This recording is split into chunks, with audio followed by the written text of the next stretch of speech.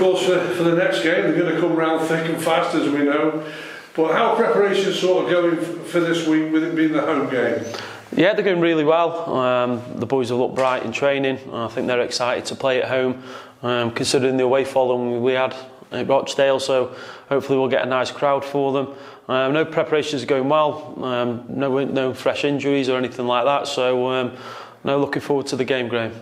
Well, last week, of course, you selected the right team and it won the game and everybody was involved. How difficult is it once you've played a game and won and you've got 7 or 8 other players probably waiting their chance, to be considering them? You have to make sure that you're spot on with all the players in your squad, that you know perhaps we might need to change, we might not need to change. Yeah, that's I think something that's been mentioned in the past. We might have to select a team for different games. It's important. We've had various chats with the whole squad and individuals that they're the ones in waiting and preparing as best as they can, working as hard as they can for when their opportunity comes.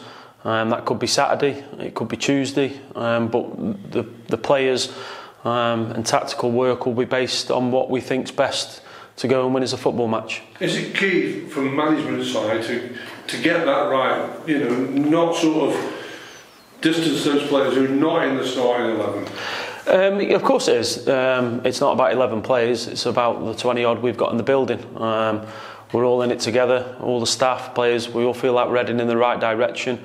And if we're all honest and open with each other and see a commitment from both sides in terms of what we're delivering to them in training, the lads who aren't quite in the team, and what they're giving back, I don't think we'll be far wrong. One thing me and Morsi picked up on last weekend, Lee, was I don't know if there's anything in it, but we were always watching things and probably better talking about things that happen off the field than on the field for our benefit. But we spotted that all the management team were out very early after the half-time sort of chat, if you want to call it. Was there anything in that, or were we just picking up something wrong? No, nothing in it. Small dressing room, a lot of people in it. No, I think the manager delivered his message over to the players. It's to give them some time as well to talk to each other, move around the dressing room freely. You don't want to bash them with loads of messages all the time and confuse them and try and outthink things. But no, nothing in it. It was a hot dressing room, just going outside where it was a little bit more open. Gives us some time to speak. Did we say the right things, etc.? What will we do if this happens? But no, nothing in terms of they didn't get a rocket or anything and we left them in there. Certainly from none of that, no, nothing in it. Not at half time. I wasn't playing in the first half either. We wondered what had happened to them and what is needed to please you. But this time last week, unfortunately, it was a bad day for Dave Richards, but the news come on and it wasn't as bad as first feared. Just bring us up to date with that, and obviously what he's done with Tom Booth, he's brought him into the first team setup. That must be great for him, teenager, getting all the feeling of a match day experience. Yeah, and he's a good goalkeeper, Graham. He's a good goalkeeper. So again, all these experiences will help him. He knows he's close. That's the way it is. He's close. Dave had his operation Tuesday. We won't see him for a few days, just recovering the infection, etc. Got to make sure everything is done right in that terms. But then he can come back in and start getting involved. He'll be involved in the passing practices, etc., and possession. And I believe a few days after that, he can start handling the ball. So I'm really pleased with the outcome in that. He's fitting well, sent some messages. He wants to get back tomorrow, if I'm honest. Yeah, and the one thing that helps you as well is you haven't had to go and bring in an emergency goalkeeper. You know, you've got confidence in a young lad. He's getting experience by being with all the first team players, and it doesn't tie up a sort of another move in the numbers. No, that's it. We won't be bringing another goalkeeper in. That could change, obviously, for different reasons, but we won't be bringing another goalkeeper in. I think it's good for Boothie. Like I say, all the experiences will help him. But no, Boothie will be back up at the minute for Arthur.